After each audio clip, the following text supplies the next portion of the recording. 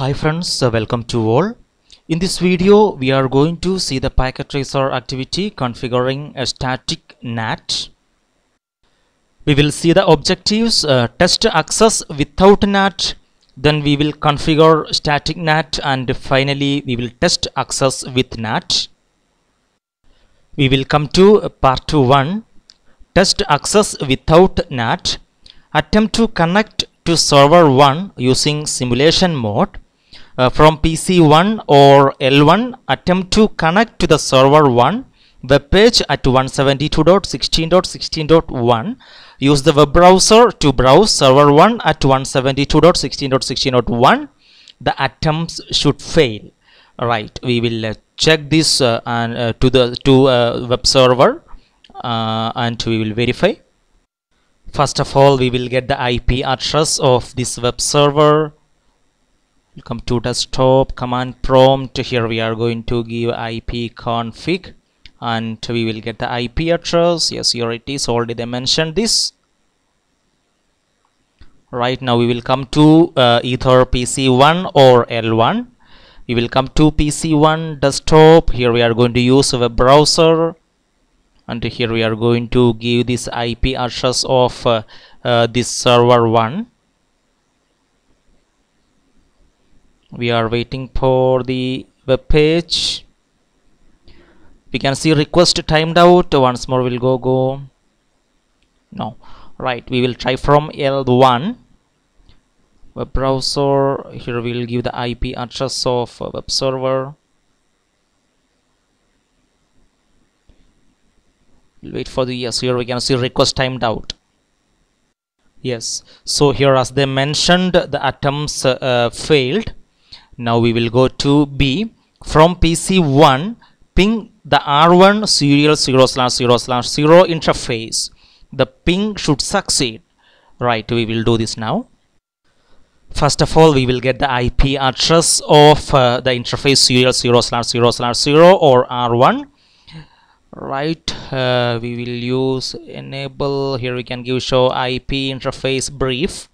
And here we can see the IP address of serial 0/0/0. Yes, here it is. I am going to copy this address. Now we will come to PC1 and we are going to ping to that interface. Right. Yes, we are getting the reply. Now we will go to step 2. View R1 routing table and running config. View the running configuration of R1. Note that there are no commands referring to NAT. Also verify that the routing table does not contain entries referring to the IP addresses used by PC1 and L1. Also verify that NAT is not being used by R1. So we can give this show command, show IP NAT translations. Alright, we will verify this.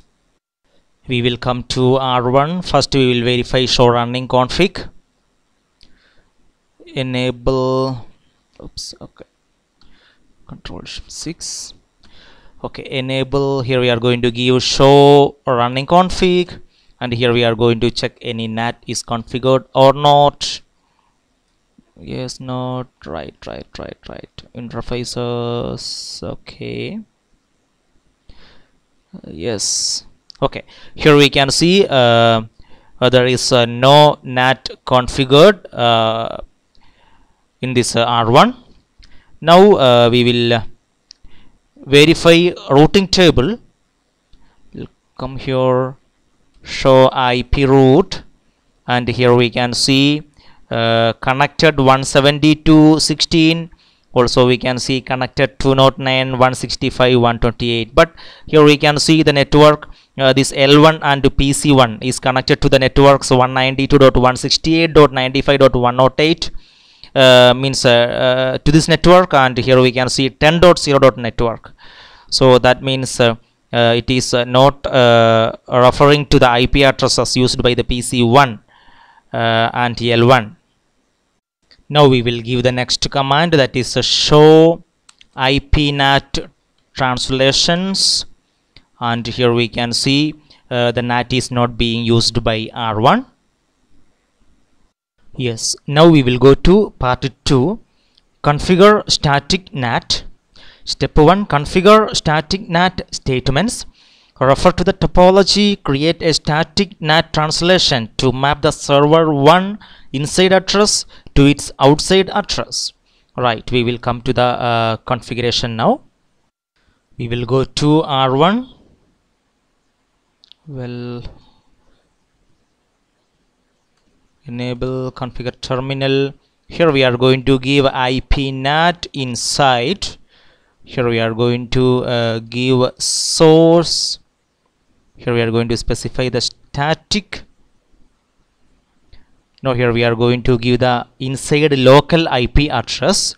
Here we can see inside a local IP address 172.16.16.1. We will give that here 172.16.16.1, and now we can see global IP address. So here they given the address 64.100.50.1. right, we will give that here 64.100.50.1. Now we will come to step 2, configure interfaces. Configure the correct inside and outside interfaces. Here we can see on R1 this interface, so that is gigabit Ethernet 0/0 is inside, and this interface, that is serial 0/0/0 is outside.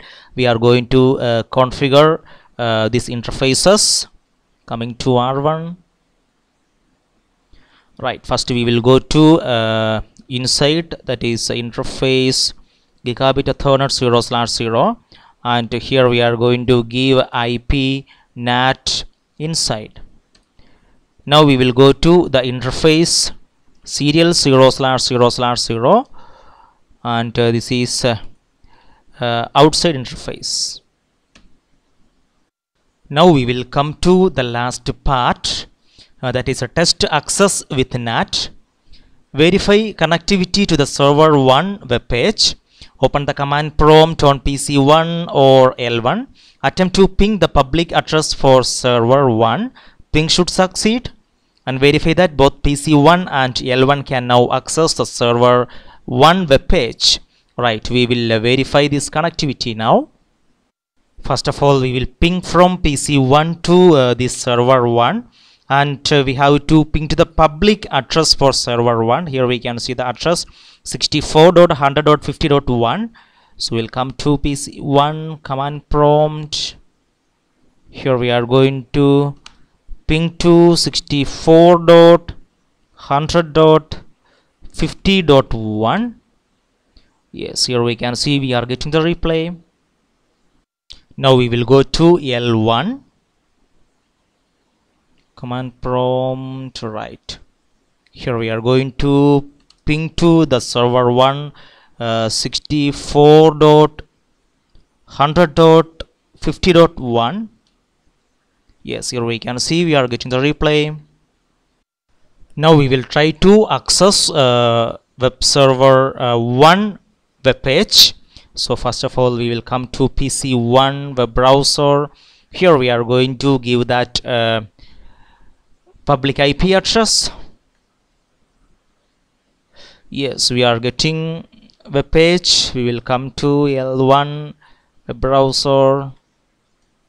Yes, we are getting the web page. Now we will go to step 2, view NAT translations. Use the following commands to verify the static NAT configuration. We are going to use this show running config, show IP NAT translations, and show IP NAT statistics. Come to R1.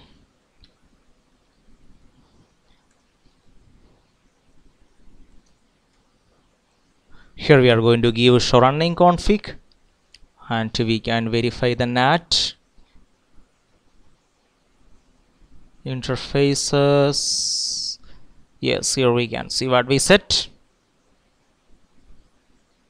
Here we can see the details. Also we can see the interface inside and outside. Yes, here we can see IP NAT inside, that is gigabit Ethernet 0/0 on R1, and serial 0/0/0. Yes, that is outside, IP NAT outside. Yes, that's all in this packet tracer activity. And we can see the completion status here, 100 out of 100. Friends, if you have any doubt regarding configuring static NAT, please comment below. Also, if you like my video, give a thumb.